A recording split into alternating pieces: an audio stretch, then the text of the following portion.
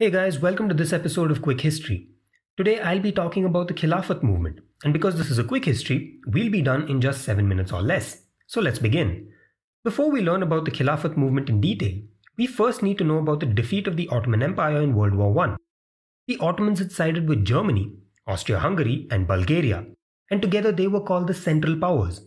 They were fighting against Britain, France, Russia, Italy, Japan, and the United States, who were called the Allied Powers. The war began in 1914 and went on till 1918. It ended after the Allies emerged victorious. Being on the losing side, several harsh terms were imposed on the Ottoman Empire. The Ottoman Sultan Mehmed V had already lost much of his power to internal revolutions by the citizens of Turkey during the first decade of the 20th century, and he was now forced to sign the harsh peace treaty called the Treaty of Sèvres with the Allies. He would essentially lose what remaining power he had left. The terms of this treaty included the secession of several territories, especially to Britain and to France. Iraq and Palestine were to be handed over to the British, while Syria and Lebanon were to be handed over to the French.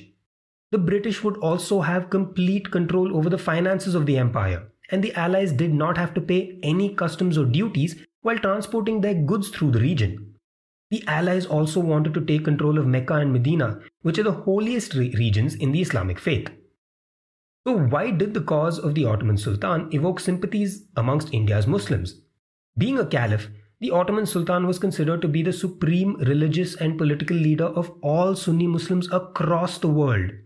Although movements on behalf of the caliphate emerged across the Muslim world, the most prominent activities took place in India.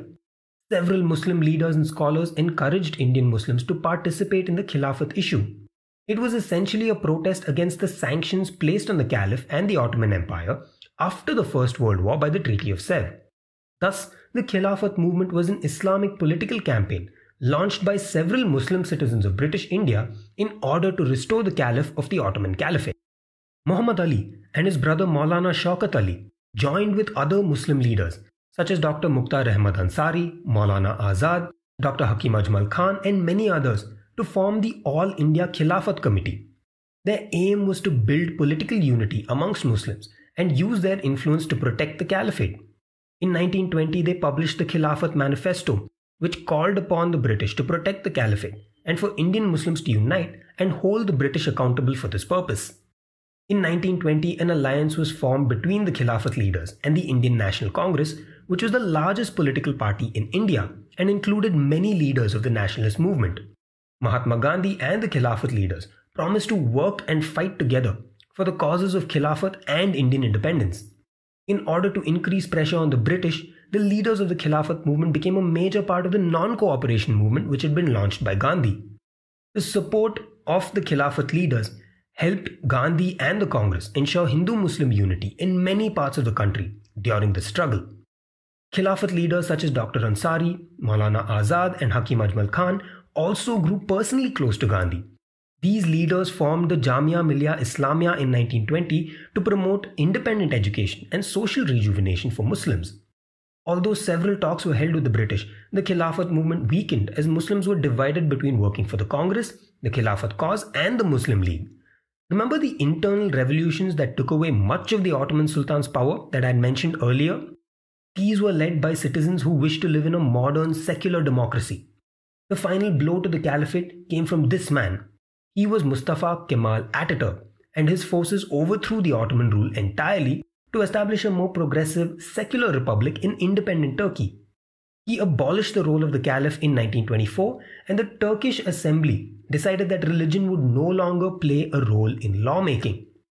The Khilafat movement has always been quite controversial in India. Several critics have said that it was a simple political agitation, which was based on a fundamentalist Islamic platform and was indifferent to the cause of Indian independence.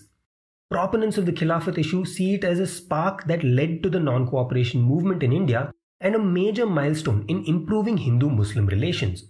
Most controversially, however, it is seen as a major step in the establishment of Pakistan, as it led to the unification of India's Muslim population.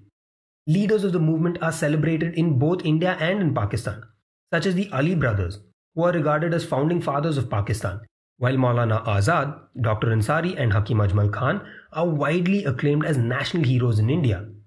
Even though this movement didn't achieve its goals, it was one of the catalysts that brought India a little closer to independence from the British. And that's been the Khilafat movement in less than 7 minutes.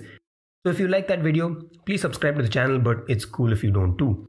In any case, thank you so much for watching.